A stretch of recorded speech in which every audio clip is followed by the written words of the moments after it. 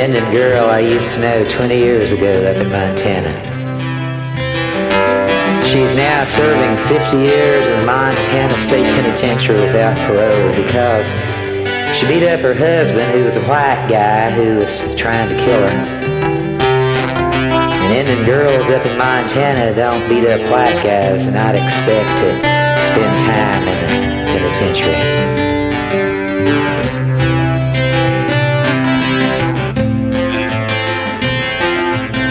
He used to know an Indian girl up north, the northern plains.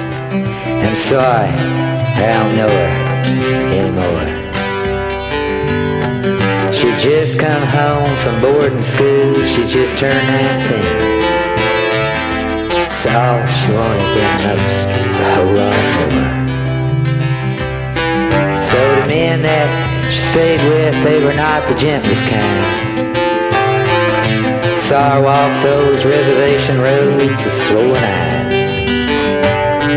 She'd come to my door in the darker hours of night, asking drunk for help while she cried. And sometimes when she spoke to me, she would ask without words. She would offer herself my caress. And her hair was black shine, and her skin was brown and soft, and I ate for the fullness of her breath.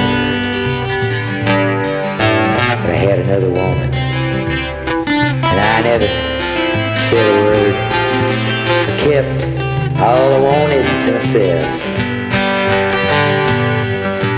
So she came to spit at me, came to call my name with fire. Man, she offered actually to fight me with a fist. And my God, I looked her then. I looked behind her brown eyes, I saw a nation that's gone, born again.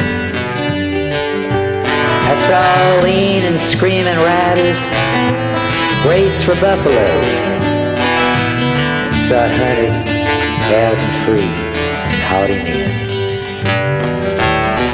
Now that I don't live on the plains anymore, I haven't seen her, but I heard that she tried to kill herself one morning in the house where she stays with a drinker from some southwestern tribe.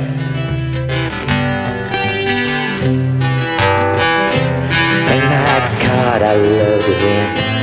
Look behind her brown eyes, I saw a nation that's gone, born again. I saw a woman who always wanted more. Wish to God she'd found that kind of man.